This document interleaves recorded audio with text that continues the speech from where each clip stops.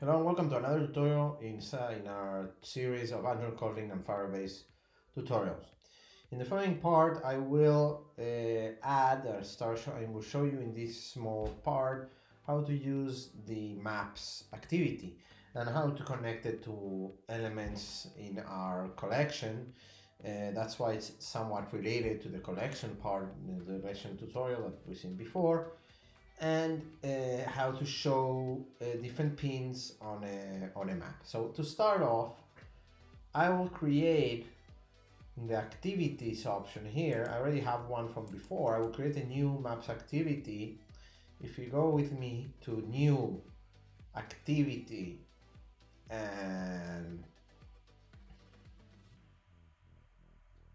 sorry, one second, new activity. We should have the option to create a map-based activity, which I am not able to see. Let's go to gallery, and in gallery we can choose the Google Maps activity, which I didn't see before. Doesn't matter, that's the one we want to create, and we will create that one inside the maps activity here. I will call it maps activity 2 with its own layout name, map activity maps 2. Okay, title map, you can change that if you want. And what you can also do is to make it as a launcher activity. We don't want to make it a launcher activity because we already have a login activity as a launcher activity. That is why we will keep it like that. I will put and we will press on next or just finish. So once we press on finish, the first thing that you will see, it will generate a file in the values folder called Google Maps app API.xml.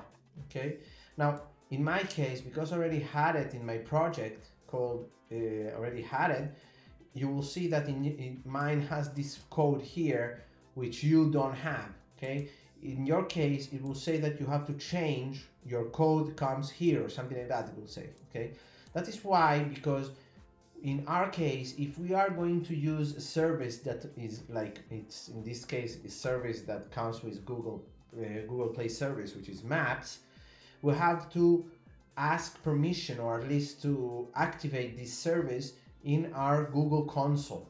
Okay, now because we've been working with Firebase and Firebase works really, it operates in the Google system because it's a Google product, it shouldn't be too complicated to add this option.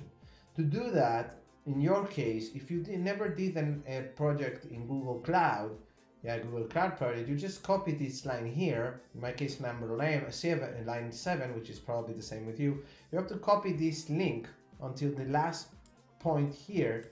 Yes, you copy, and we pass it here to your browser, and it will automatically ask you to create a project. In my case, I already have the projects created and I don't have to do it. But in your case, because here, if you don't have any other projects, then you will have to create one. You press continue and you will follow the steps to create the project. I can't do it because I don't have enough project. I can change, the thing is, if I change it to this one, I will try to do it with this one here. Okay, so if I press a create project, I choose the country, I like to activate periodic emails, I just put no, and then you agree. Once you agree, it will generate a project, it will let it work, and it will generate a project and add automatically your app to this project. It's still working, as you can see, it's enabling the API, and it's finished. Now, the following step is to create an API key. We press on this, and as you can see, it will show us already the configuration of our Google App API My Project here. Now, the code you have to copy is this one here. Now, you can't see it completely, so you have to copy it using this button here. You copy to the clipboard, then you come here and you paste it here. All codes start with the letters A, I, Z, A. Okay, now you change this and you put your own, and with that you should have all the configurations for Maps, Google Maps to work ready to work with. Okay, once you change this one, we go to our development part. Now you will see that in the activities I have Maps activity 2. If we press on Maps activity 2, well, this is a small error that you may not have. I have it because it didn't import correctly the... If you have, remember you have to import always the Android R related to your project, which is this one here. Okay? So you will see that it created an activity, completely new activity, that is using the layout activity maps. If we go to activity maps to XML, you'll see it has nothing else than a fragment. Between us, you could have just created a fragment instead of an activity. But I just wanted to create activity because when you create the activity, it also creates all the configurations like the Google Maps API XML and so on. Something that you will need always if you want to work with maps. Now, what's the trick here? I can tell you what's the trick. The trick is to create an activity, a maps activity, and follow the same process that I'm doing right now. And then later on, if you don't want to have it in a separate activity, just use the fragment, not the activity. It should be working because it's the same for all, and it will be, your program will be automatically configured.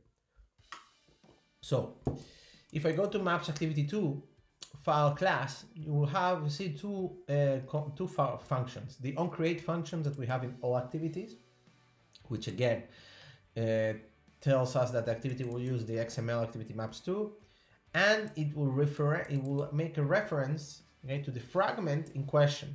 We didn't see it until now, but now you can see how the system, okay, how you can find, instead of find view by ID, it's find fragment by ID. It's a way to have a reference of the fragment in a variable. The next step is the execution of the get map async. Why? Because the map is a service that comes from out of our app. It's outside of our application. So it requires for our application to request an async connection to the map. Once the map responds with an OK, it will respond through here. If when the map responds, it responds with an OK, I'm ready to be used. And in that moment, I'm ready, I'm loaded. That's when it's telling it. On map ready.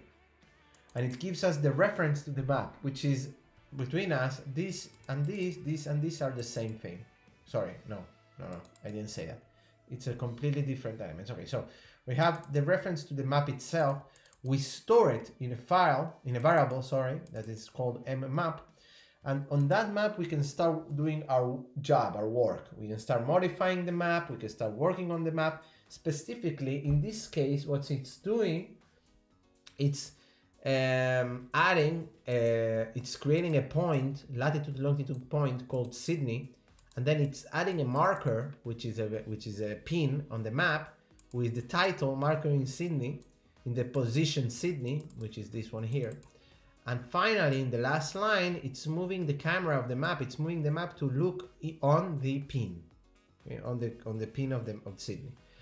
So if I execute the app, yes, what we will see is the following thing. If you remember this from the previous tutorial, if I execute the app, let's see what happens.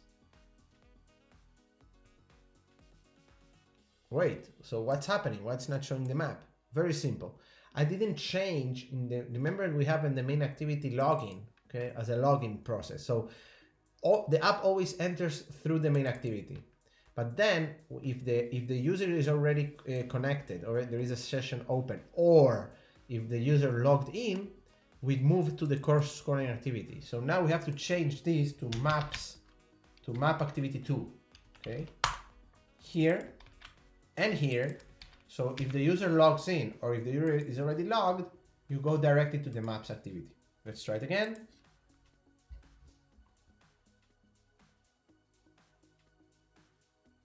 So as you can see, and you can also try it in your phones, we are looking on the pin that has to do with Sydney that was just created in the maps activity 2 in these lines here between 39 and 41. The next part of our tutorial will show you how to connect this to, for example, Firebase. So we can put pins of different products on the map.